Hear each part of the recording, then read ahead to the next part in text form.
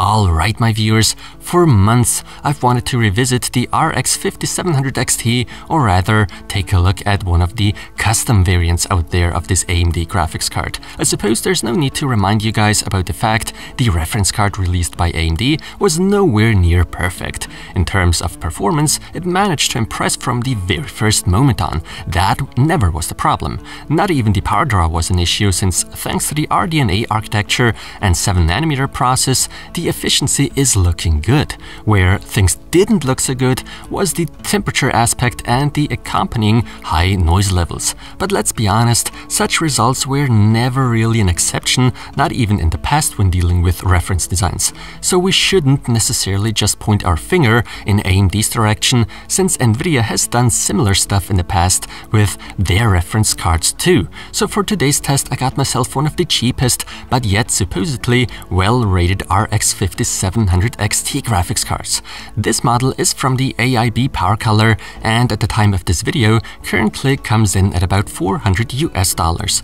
Obviously I didn't want to spend too much. After all, there even are significantly more expensive editions of the RX 5700 XT out there in the market. Even by PowerColor, those usually happen to be clocked a little higher. What I want to find out today is whether or not we still have to deal with those, quote, overheating issues, end quote. Because here's the thing, even among custom variants of various AIBs, there have been some reports on temperature-related issues, even though from the outside those cards seem to come with some truly beefy and capable cooling solutions. However, temperatures, especially those of the video memory, weren't a whole lot better than what we've seen with the reference cards. Now, I don't want to name any names, since I haven't carried out the tests myself, but I'm just letting you know about this. Anyway, today we'll find out whether or not this version by PowerColor is any good. Let's go. Even though I probably have to count myself to the minority there, I actually do like the aesthetics of AMD's reference model. It's pretty sleek and elegant, but I feel the same way about this PowerColor version. I mean, there's nothing spectacular going on, all is actually kept dead simple, but to be honest, often that's exactly what I love. Of course, I gotta say, the shroud used on here is out of plastic, even though at first glance it can trick you into thinking it's actually metal. Luckily, the backplate is out of metal. What's also noticeable is the length of this custom card. It's shorter than AMD's reference model, therefore should fit fairly easily into most smaller cases. And since the question surely will be asked, nope, no RGB lighting on here. We only get the essentials. So it certainly does make me happy to have semi-passive cooling going on here. That's exactly what I'm also looking for when it comes to GPUs, meaning at idle the fans will remain off and will only start spinning once temperatures get too high. I love that, especially when having the PC running for many hours. This really prolongs the lifespan of the fans and prevents unnecessary dust buildup over time. But it seems we can't truly go without active cooling under loads with the RX 5700 XT. Well, at least I'm not super happy with the results I got at idle. You'll see what I'm talking about very soon. Luckily, it's not that big of a deal, since you can have the fan spin up at all times too. This leads to great idle temperature results as expected. No matter if we are going for semi-passive or active cooling, in terms of noise levels, there's hardly much of a difference noticeable. It's close to inaudible. Once you put some load onto the GPU though, the fans quickly become very audible. However, I wouldn't consider it annoyingly loud or so, but no doubt the two fans clearly can be heard.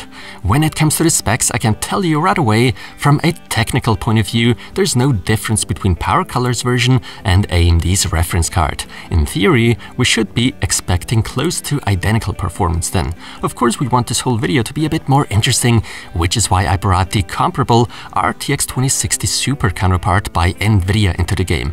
Apparently, one of the bigger differences between those two GPUs is the TDP, but TDP, other than many expect, doesn't necessarily always translate into power consumption. TDP stands for thermal design power and actually tells us how much heat is being produced in watts, but it can be an indicator for power draw. But enough of playing professor, now let's finally take a look at how well such a custom version actually performs as opposed to the reference design, and most importantly, what kind of temperatures this card runs at.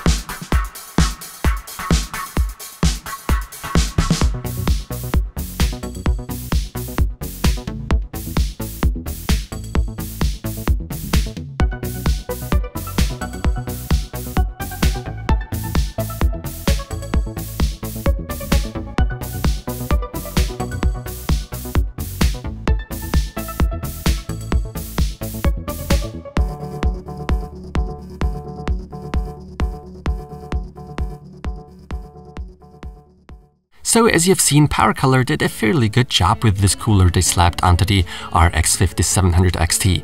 Even though we don't need to spend a fortune on this card, we as the consumers still get a great graphics card with good performance as well as good cooling, the latter being the work of PowerColor. I mean, we definitely can speak of an excellent WQHD 1440p gaming GPU. Even 4K is somewhat doable, although playing at maxed out graphics details will certainly somewhat slow the RX 5700 XT down.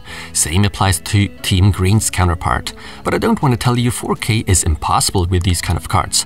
If you tinker with the settings, or rather adjust those, pretty good results can be achieved. But neither the 5700 XT nor the 2060 Super can seriously be considered for 4K gaming. Now, to get back to the initial question in the beginning of the video, does such a custom variant of the RX 5700 XT still overheat? Well, that depends on the AIB and its model. We definitely cannot say each and every version does manage to keep the temperatures in check. Luckily, however, today's PowerColor variant happens to be one of the good ones. Compared to AMD's reference design, the temperatures are under control here, and the noise levels are much more bearable, which really couldn't be said about the reference card, depending on who you ask and what fan settings you go for. It never really was the GPU temperature that was concerning, it was the GDDR6 VRAM. 96 degrees Celsius while gaming with the reference card, unfortunately, were no exception. And the thing is, according to the official specs of GDDR6 video memory, GDDR6 should not exceed the 95 degree mark.